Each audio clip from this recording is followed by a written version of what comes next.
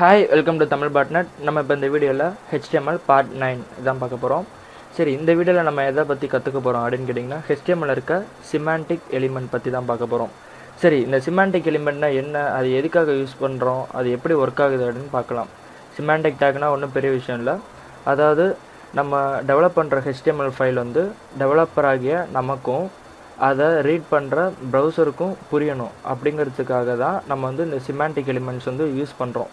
அதனால தான் நீங்கள் வேணால் w3schools.com இதில் போய்ட்டு HTML5 சிமாண்டிக்ஸ் அப்படின்னு இருக்குது. அதில் போய் பார்த்தீங்கன்னா தெரியும். சிமாண்டிக் டேக் வந்து உங்களுக்கு ஆல்ரெடி பழைய HTML வெர்ஷன்லேருந்தே இருக்குது.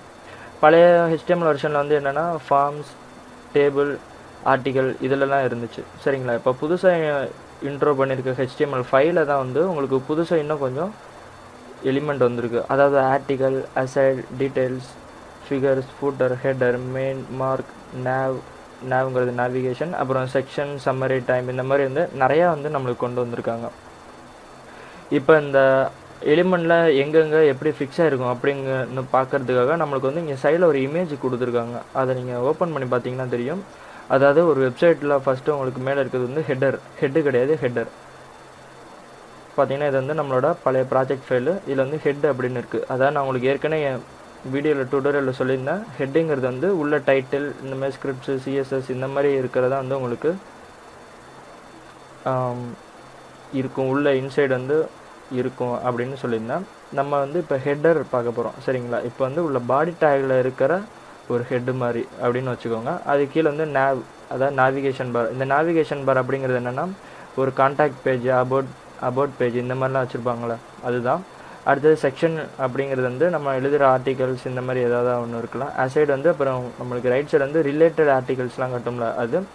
ஃபூட்டர் வந்து உங்களுக்கு கான்டாக்ட் பேஜ், அபவுட் இந்த மாதிரி தான் போட்டு வச்சுருப்பாங்க. அது வந்து அவங்க ஹெட்டர்லேயும் போடலாம், ஃபூட்டர்லேயும் போடலாம். அதெல்லாம் வந்து அவங்க விருப்பத்துக்கு ஏற்ற மாதிரி நம்ம டிசைன் பண்ணிக்க வேண்டியதான். சரி, இப்போ ரியல் டைமில் வந்து ஒரு சைட் எடுத்து பார்ப்போம். tamilhackers.net. இந்த சைட்டில் போய் நம்ம இன்ஸ்பெக்ட் பண்ணி பார்த்தோம்னா ஃபஸ்ட்டு இந்த இங்கே ஒரு பார்மே ஒன்று இருக்குல்ல, அது என்னன்னு பார்ப்போம். அநேகமாக ஹெட்டராக தான் இருக்கும். ஸோ நம்ம இந்த கர்சர் ஐக்கானை கிளிக் பண்ணிட்டு அது மேலே செலக்ட் பண்ணோன்னா அது வந்து ஹெட்டர் அப்படின்னு காட்டுது. சரி, நம்ம இப்போ லாஸ்ட்டாக ஒரு வீடியோவில் என்ன பார்த்தோம் அப்படின்னா block level element, inline element இதெல்லாம் நம்ம பார்த்தோம். சரி, இதுக்கும் இந்த சிமாண்டிக்குக்கும் ஏதாவது தொடர்பு இருக்கா அப்படின்னு கேட்டிங்கன்னா ஒரு தொடர்பும் கிடையாது. இந்த ரெண்டு இதில் மாறதுனால ஏதாவது பிரச்சனை வருமா அப்படின்னு கேட்டிங்கனாலும் எதுவும் மாறாது. ஏன்னா சிமாண்டிக் அப்படிங்கிறது வந்து நம்மளுக்கு வந்து ப்ரௌசரும் டெவலப்பரும் வந்து அண்டர்ஸ்டாண்ட் பண்ணிக்கிறதுக்காக தான் நம்ம யூஸ் பண்ணுறோம் அப்படின்னு சொல்லியிருந்தேன். சரி, இப்போ நான் இந்த போன முறை க்ரியேட் பண்ண HTML ஃபைலில் நான் இப்போ என்ன பண்ண போகிறேன், ஆர்டிக்கல் அப்படின்னு ஒன்று கொடுக்குறேன், டேக் யூஸ் பண்ணுறேன். கீழே இந்த டேகை க்ளோஸ் பண்ணிடுவோம். Ctrl+S கொடுத்து சேவ் கொடுக்குறேன், ரீஃப்ரெஷ் பண்ணுறேன். ஏதாவது மாற்றம் இருக்கா? எதுவும் வராது. இப்போ நம்ம ஒரு நேவிகேஷன் பார் ஒன்று க்ரியேட் பண்ணுவோம். அதாவது ஒரு டிவ் ஓப்பன் பண்ணிக்கிறேன். அதில் போய்ட்டு என்ன பண்ணுறேன், ஒரு ஆங்கர் டேக் கொடுக்குறேன். இதில் வந்து ஆப்ஜெக்ட் வந்து லிங்க் பண்ணுறது எப்படின்னு ஆங்கர் டேக்கில் வந்து நம்ம அடுத்த வீடியோவில் பார்ப்போம். சரிங்களா? அதுக்கு முன்னாடி இது சும்மா நம்ம ரெஃபரல் தெரிஞ்சுக்கிறதுக்காக மட்டும் வச்சுக்கோங்க. ஹோம் அப்படின்னு கொடுக்குறேன். அடுத்தது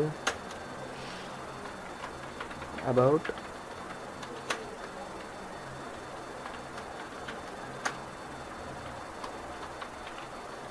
சைட் மேப் அப்படின்னு கொடுத்துட்டு சேவ் பண்ணிவிட்டு ரீஃப்ரெஷ் பண்ணுறேன். பார்த்தீங்கன்னா உங்களுக்கு இப்போ ஒரு 3 டேக் ஒன்று வந்திருக்கும். இதுதான் என்ன அப்படின்னு கேட்டிங்கன்னா நேவிகேஷன் பார் அப்படின்னு சொல்லுவாங்க. சைட்டில் வந்து உங்களுக்கு போனவொன்னே இருக்கும். இந்த சைட்டில் வந்து நேவிகேஷன் பார் இல்லை, ஸ்ட்ரைட்டாக ஹெட்டரில் வந்து உங்களுக்கு அவங்கள சர்ச் பண்ணுறதுக்காக மட்டும்தான் கொடுத்துருக்காங்க. இந்த நேவிகேஷன் பாரில் வந்து எக்ஸ்ட்ரா என்ன சேர்ப்பாங்கன்னா ட்ராப் அண்ட் டவுன் சேர்ப்பாங்க. அதாவது இப்போ சேலஞ்சஸ் அப்படின்னு இருக்குன்னா அதை கிளிக் பண்ணோன்னா ஆட்டோமேட்டிக்காக வந்து ஒரு ஸ்க்ரீன் மாதிரி ஒன்று வரும். அதுக்குள்ளே வந்து அடுத்தடுத்து என்னென்ன சேலஞ்சஸ் இருக்குது அப்படின்னு லிஸ்ட் அவுட் பண்ணுற மாதிரி நம்ம கர்சரோட ஆக்ஷனுக்கு ஏற்ற மாதிரி மாறும்.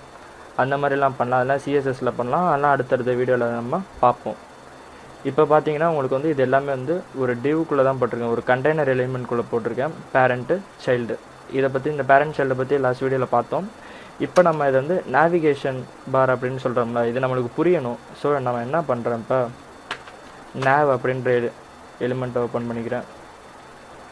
போட்டு க்ளோஸ் பண்ணி நாவுக்குள்ளே இப்போ அந்த டிவ் வந்துருச்சு. நான் இப்போ தான் சொன்னேன்ல, இன்லைன் பிளாக்கு, இன்லைன் எலிமெண்ட் இந்த மாதிரி வந்து சிமாண்டிக்ஸ்குள்ளே வரப்போ அதில் எந்த பிரச்சனையும் கிடையாது. நீங்கள் இந்த ஆர்டரை மட்டும் ஃபாலோ பண்ணால் போதும்.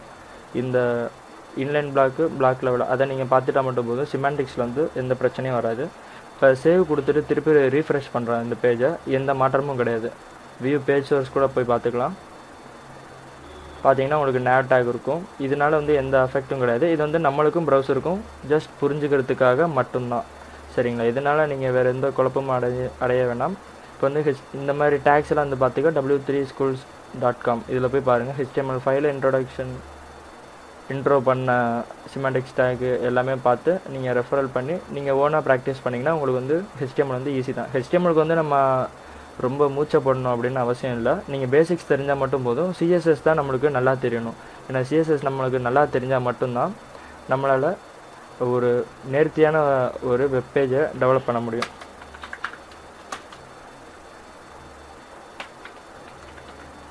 public.css நம்மளோட ப்ராஜெக்ட் ஃபைலை வந்து இப்போ ரன் பண்ணி பார்ப்போம். டெஸ்ட் பார்த்தீங்கன்னா பின்னாடி பேக்ரவுண்ட் பிளாக்னு இருக்குது. கரெக்டாக லிங்க் ஆகிருக்கா?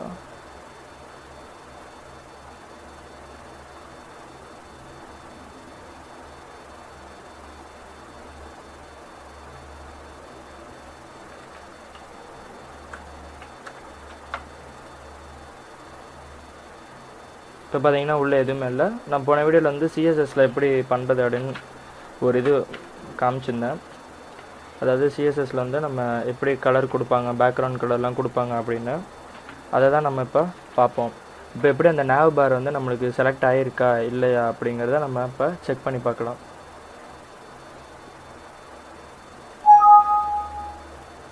ஃபஸ்ட்டு புதுசாக ஒரு CSS ஃபைல் க்ரியேட் பண்ணிக்குவோம். இப்போ இந்த ப்ராஜெக்ட் வந்து டெலீட் ஆகிடுச்சு. அதை நான் திருப்பி ரெக்கவர் பண்ணேன். அதனால் ஒரு சின்ன ப்ராப்ளம் ஆகிடுச்சு. மற்றபடி வேறு எதுவும் இல்லை. அகெயின் சேவ் பண்ணுறேன். test.php index.css லிங்க் டேக் கொடுத்துருக்கேன். index.css okay. இப்போ நம்ம பாடிக்கு பேக்ரவுண்ட் கலர் கொடுப்போம்.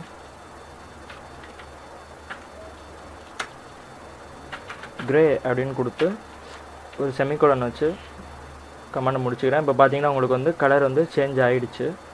சரி, இப்போ நம்ம அடுத்தது என்ன பண்ணோம்னா nav அப்படின்ற எலிமெண்ட்டை செலக்ட் பண்ணுவோம். navக்கு வந்து பேக்ரவுண்ட் கலர் என்ன கொடுப்போம்னா ரெட் அப்படின்னு கொடுக்குறேன்.